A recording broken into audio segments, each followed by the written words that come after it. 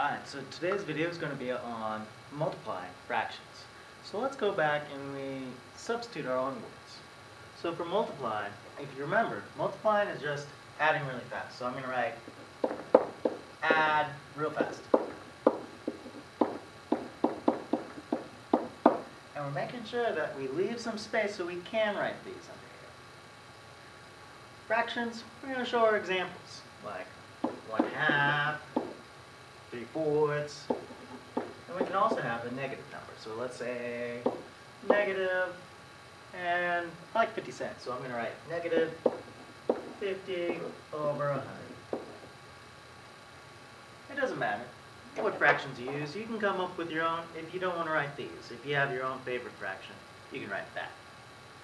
Alright, so we're going to learn how to multiply fractions together. Here's the first one. 1/2 times 2 over 4. So what you have to do is slightly different from adding and subtracting fractions. Is you have to just pretend you're going to multiply across. So, example 1, you're going to multiply across. So I'm going to, instead of having this guy here, I'm going to go like this and like this. You're going to multiply across. 1 times 2 is 2.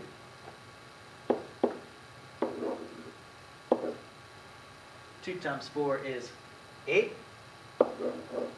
And without simplifying, that would be the answer. If on the worksheet it said, do not simplify, then that would be totally cool.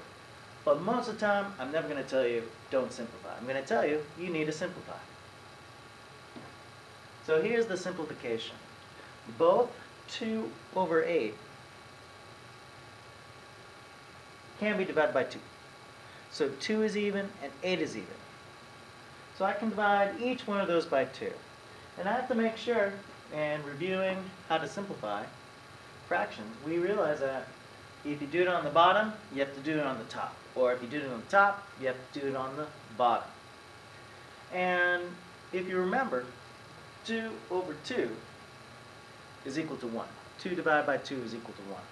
So what we're really just doing is we're multiplying, or dividing in this case, just by 1. So as I said before in class, instead of, the guy is, keeping everything the same about himself, what we're doing is maybe we're giving him like a facelift, or like a nose job, or like maybe he wanted a haircut. Maybe he's putting his hair into spikes today. It's okay. It's still the same number on the inside. So we're changing the outside, but keeping the inside the same. So 1/4 is the answer. So this is the continuation from example 1. Alright, let's go to example number 2. Let's take our pen. Example 2.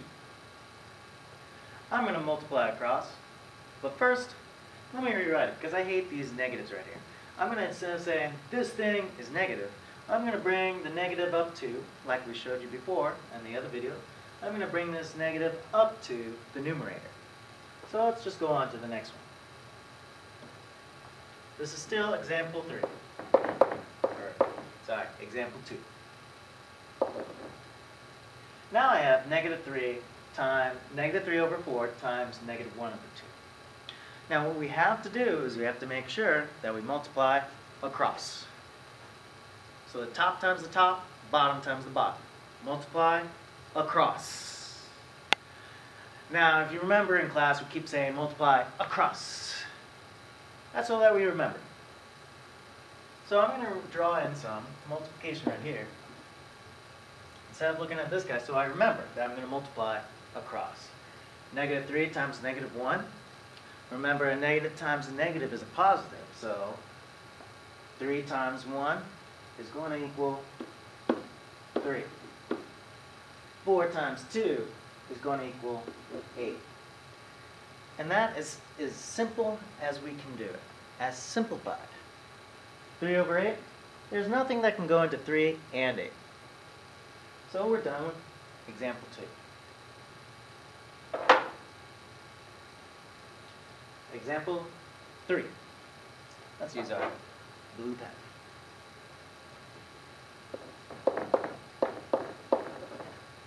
I have 4 over 5 times 1/2.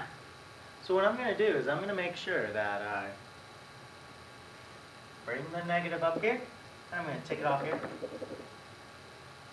And I'm going to multiply across. So I have to make sure that I bring the multiplication signs on the top and the bottom because I'm multiplying across, both on the top and on the bottom. Negative 4 times 1 is going to be negative 4. Now remember, 4 times 1 is 4, so the opposite of 4 times 1, because we have 1 negative and negative is opposite, is going to be the opposite answer. And 5 times 2 is 10. Okay, well, I see that both of these are even, so I can divide both of those by 2. Let's show that in the next step. So this is a continuation of example 3. Here's example 3. Negative 4 divided by 2 is going to be negative 2. 10 divided by 2 is going to be 5. Now that's it for multiplying fractions. We're going to go further into multiplying mixed numbers later, because we have to change or convert mixed numbers into fractions before we can multiply. Alright, thank you for viewing this video.